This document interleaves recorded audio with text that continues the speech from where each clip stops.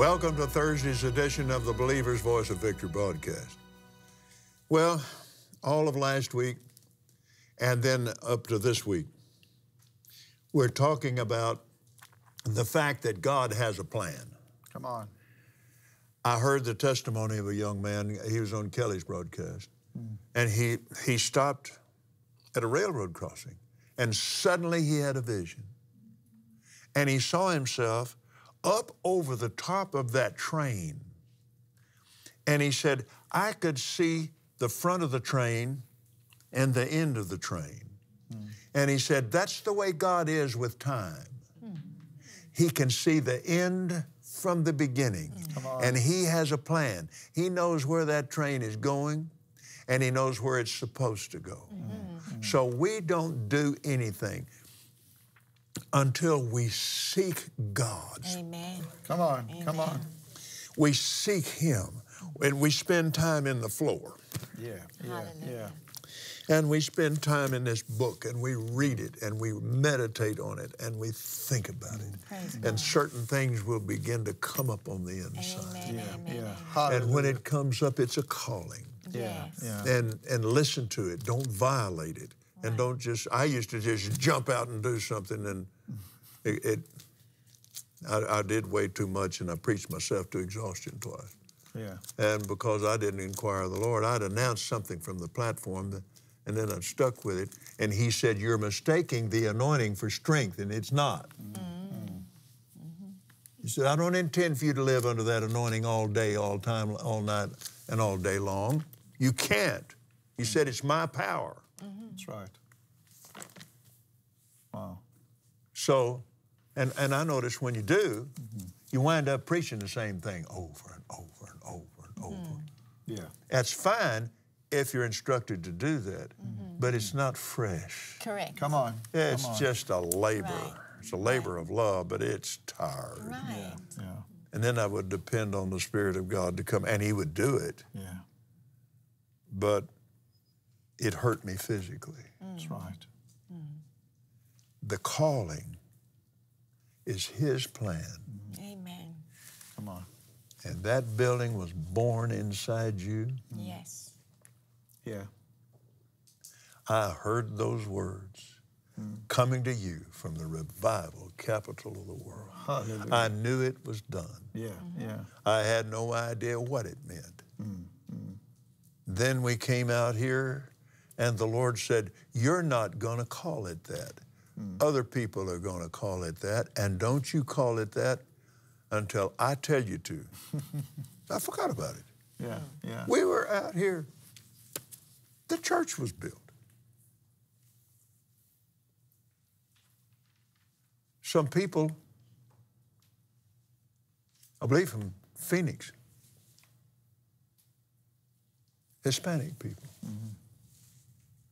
And they came here. And they came to Pastor George. And she said, does the revival capital of the world mean anything to you? He said, yes, why? She said, I had that in this dream, and the Lord said, go there, and it would be here.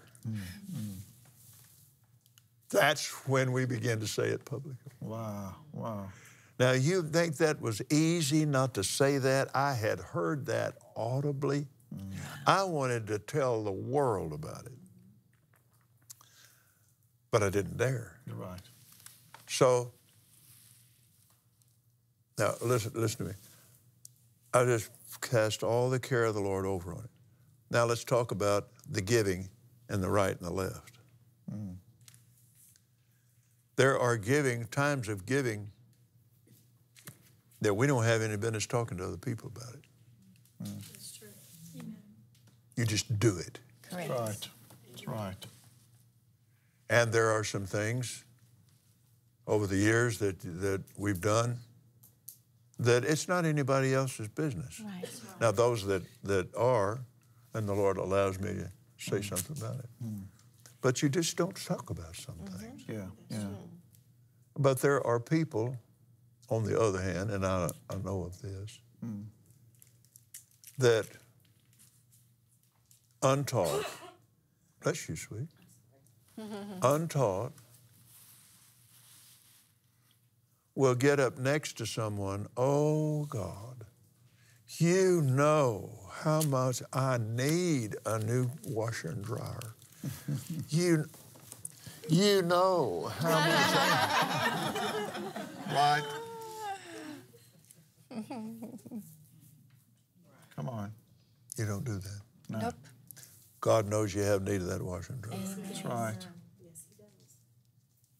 One woman I'm thinking about now, she went to the Lord and said, now you know I need this and I want it on my birthday.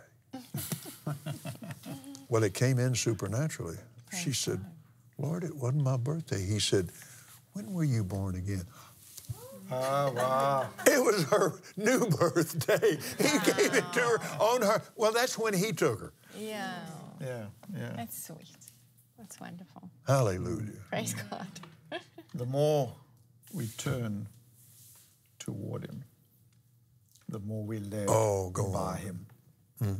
Amen. It's about coming into that place of just absolute self-surrender. It is.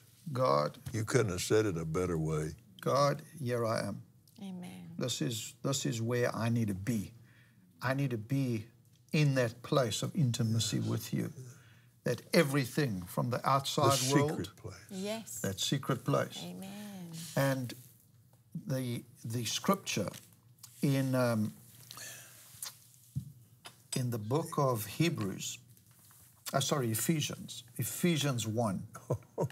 Ephesians 1 verse 3, I began to get a revelation of it in a greater way than ever before, because it says, blessed be the God Praise God. and Father of our Lord Jesus Christ, Yes. who hath blessed us with all spiritual blessings In heavenly in heavenly places in Christ.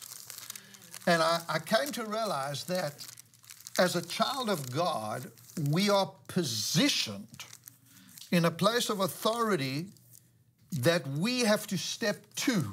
We've got to get into. We're already there because of what He's done for us. But we have to get there. In our hearts, in our spirits, have to understand where we rightfully are. And I realized that Paul, when he's writing this, and I realized at that moment there is a pipeline, a reservoir of blessing of God for every one of us. Yes. And it doesn't run out. It doesn't mean because everything that God's done here at the revival capital of the world, there's not enough for us in Africa. Oh, absolutely. It doesn't mean there's not enough for you in your state or you in your town or you in wherever you live. There is enough for every one of us.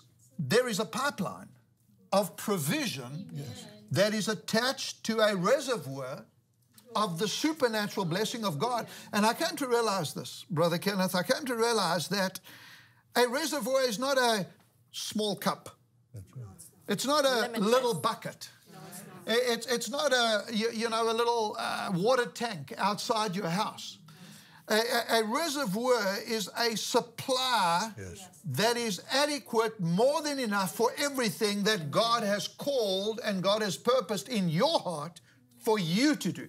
According to His According riches. to His purpose. Yeah. And so when we started the project, when we started to move forward in what God wanted for us, I said, Lord, I'm going to believe in this money. I'm going to believe in what you've told us. And it was like the Lord dropped in my spirit. He said, Andre, I want this to be different to anyone else. I want this to be cash. You got to do this cash. And I realized that I had to put my connection into my provision from that reservoir of God's blessing. And it was in that moment when I connected that I just began to see the supernatural provision of God come. And I said, Lord, when do we go? When do we go? When do we go? He said, hold back, hold back. It was I felt like a racehorse, waiting in the gate, because all I wanted to do was I wanted to go. And I wanted to do this. And he said, wait. And I was waiting because I've come to realize something. You can also rush ahead of God. Oh. Yes, you can. So you see, Ask me how I know. timing is critical. Timing is critical for everything God says. And here's the point, that when the vision comes to you and when the word of God comes to you, understand it is already done in the eyes of God. Exactly. In the heart of God, it's fulfilled. Yes. Yeah. It's done because He's given you the vision. But that doesn't necessarily mean that it's the right time to do it now for you in that moment of your life. And I've had to learn there's that season. The provision is there, the blessing of God, and I have to say, Lord, when do I let this horse out? When is that gate going to open? When is it going to run? Because I know that when I start to run, I need to make sure there is adequate supply of God's goodness and blessing. Didn't Jesus say that? Absolutely. You have to count the cost. Count the cost, measure it. That's good. You don't want to get halfway through it and run out of money. Yeah. Now, what the Lord said to you to do it debt-free, right, is huge. Yeah. And I'll tell you why. Christian people don't realize it. Sinner people sure don't realize it. For me to go in, and there are people that would really have loved to do it. For us to go in and apply for a loan, for a Cessna Citation 10, at the time, the fastest civilian airplane on the planet, and we would have qualified for it. Right. Two things. One, you're entering into a covenant. And I am telling them, I'm guaranteeing you, let's say on a home, I'm guaranteeing you that I will be equally as able to do this 30 years from now as I am now. Come on. And I'm entering into a covenant with you, and I don't have any idea what's in your life. I'm connecting up with you. Right. I preached this at a minister conference one year, then the pastor came back the next year. And he said, you said that last year, and so he said, I went home. Now, I'm not saying that all bankers are this way, but I'm telling you this, you are entering into covenant with somebody. Come on. And I had the Lord tell me, He said, I have churches that have entered in covenant to the wrong people, some of them to the mob, and they don't even know it. Right. And I know of that situation too. I won't go into that. And he came back and he said, I went to the bank, and I walked in there and I asked for Mr. So-and-so, and she said, I think they're working on your church loan right now, Pastor. Let me get him out here. And she was, and he came out, big smile on his face. He said, I believe we got good news, Pastor. I believe we're going to do it. He said, well, that's the reason it came by. We've decided to go ahead and do it on our own and just build it, and just do it debt-free. He said his entire face changed. He said, you can't do that without us. Come on. And he began to curse the man to his face. Oh, my. Yeah. Now, Yeah. he goes into covenant with that man. Now, that devil is in his business. And he's got church problems and cannot figure out why in the world he's got financial problems in that church. The Lord spoke to us and said to me, when you have 30-fold in the bank, 30% of the contract value, do it, and I'll do the rest. He gave me the clear direction. That's what you had to have. That's what I had to have. And God brought it by faith in. We pulled the trigger on it to go. We're now going with the project. And when that happened, everyone was contacting us saying, because now it was in the newspapers. Now it was, this greatest facility is coming into a city that people have been saying, how is it possible? How do you build 11,000-seater in that position like that? It was like they couldn't understand it. People were approaching us. We want in on the project. We want in on it. Sure, we do. No. God is in control of this project. God is in control. Yes, sir. And I realized, I said, all we got to do is stay hooked up. All we've got to stay is in that pipeline of provision of that reservoir that I know is right there, and it's not for when I die one day, but it is reserved for me. In other words, and I came to realize that there is a guarantee of provision that God has for me to see this project through and complete it. Philippians 4. Yeah. The apostle wrote to the church at Philippi, and he said, not that I desire a gift, Yeah. but I desire a gift to your account. Amen. Yeah. There are heavenly accounts. Yeah. Amen. Now, I don't usually do this, but it's come up. Stats through, let's see, this is June 2023, this is July, Yeah. and KCM began January 24, 1967. Radio broadcast started in 1975. Sunday broadcast in May 1979. Daily broadcast in 1989. So we're going back. This is covering right from the beginning. Yeah.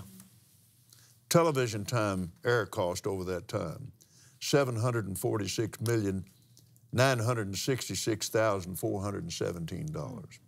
Wow. Total benevolent, our tithing,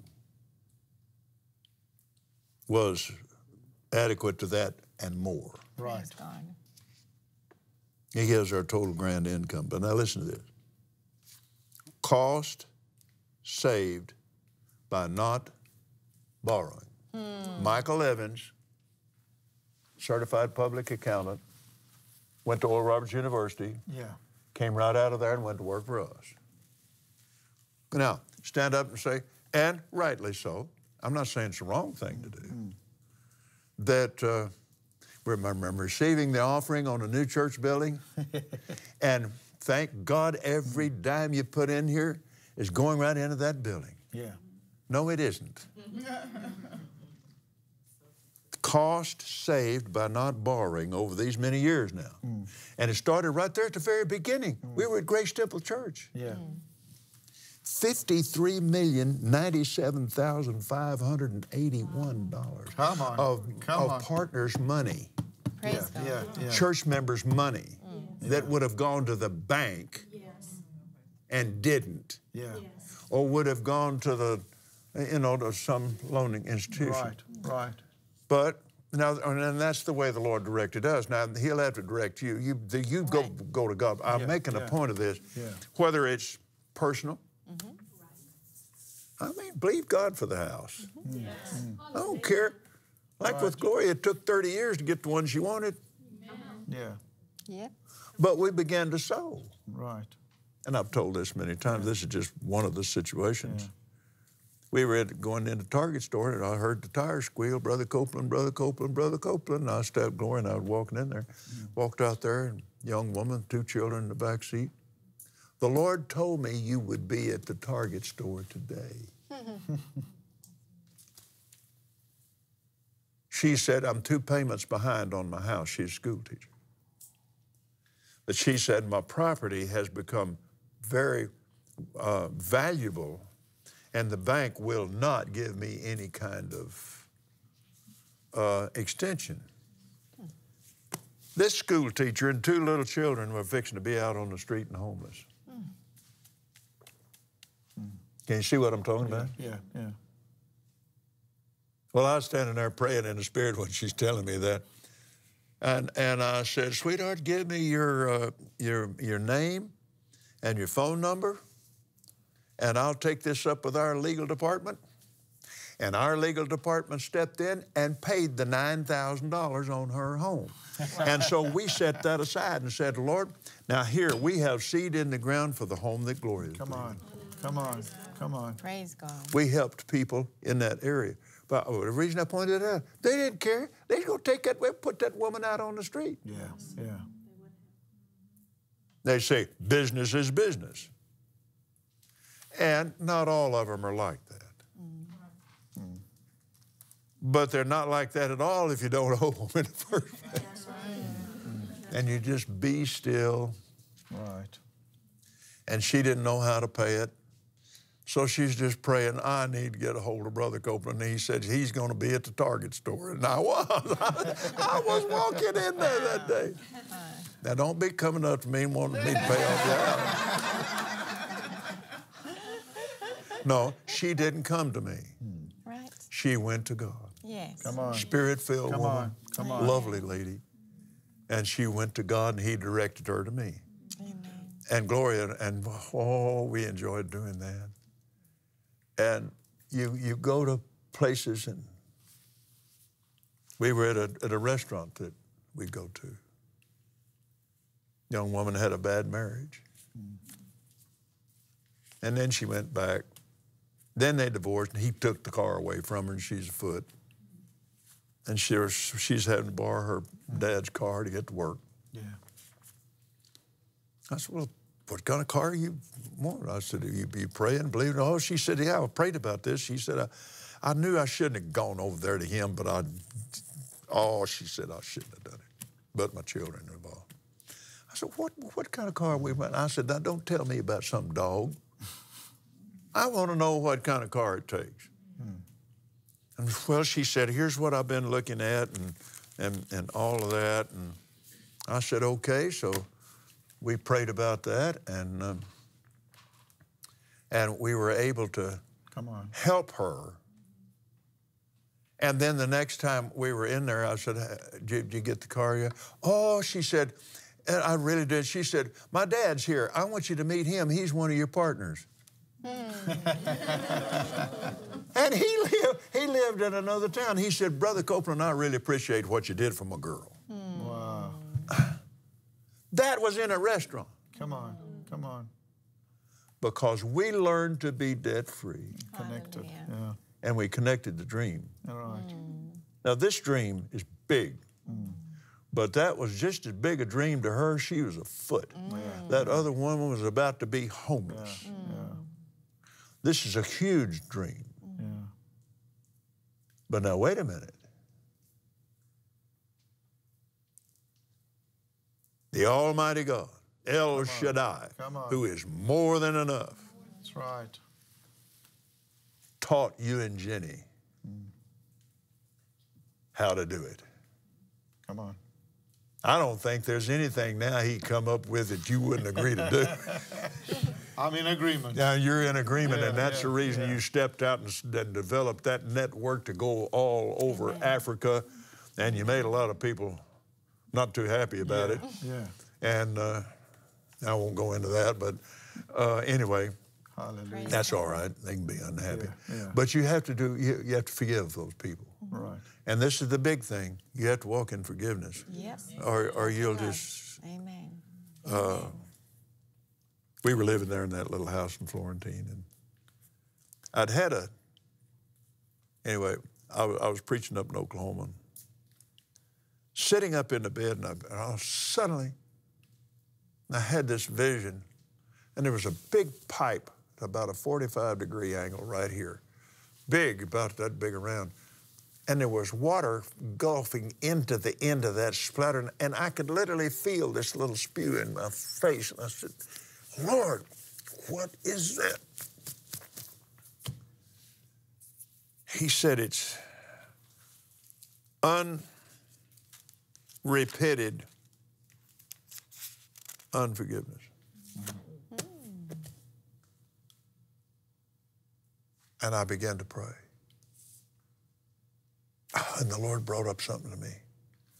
A guy right out there came in before, and Gloria picked up a sack of cantaloupes. They looked so good, and got them home, and only the top two were good. Oh. I said, give me that bag. I'm going down there and spank him. She said, no, you're not. No, you are not. And I said, Lord, I forgive the cantaloupe guy. Yeah. The cantaloupe guy. Little grains of junk on the inside of me that had to be fixed. Yeah. Goodbye. We're out of time again today. We'll be back in just a moment. Hallelujah. Glory to God.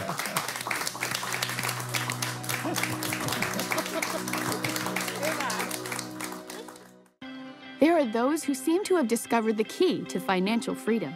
If abundant prosperity remains elusive to you, it's time to look again at what God says about giving and receiving. The Gift of Giving by Jenny Roebert is a transformative journey into the heart of biblical generosity. Uncover key truths from Scripture about giving and dispel misconceptions surrounding principles of sowing and reaping. Your giving isn't just about what you offer, but the motive behind it. Learn how to release bold faith in receiving God's best for you through genuine, selfless giving. Debunk the myth that only anonymous or secret giving is blessed by God. Understand that giving with a pure heart is the true path to abundance. As you embrace the truths within this book, let the Holy Spirit work in your heart and witness a life overflowing with God's goodness and bountiful prosperity. You'll become a living testament to God's generosity, inspiring others and drawing them to a generous God who delights in blessing His people. Don't miss this amazing journey. Walk in the financial freedom God has for you. Get your copy of The Gift of Giving by Jenny Roebert for only £6.50. Outside the UK, call for postage. Receive an in-depth look into how biblical generosity and giving lead to God's prosperity. Order online at kcm.org.uk/TV special or call 01225 787 310. This offer is good for 30 days.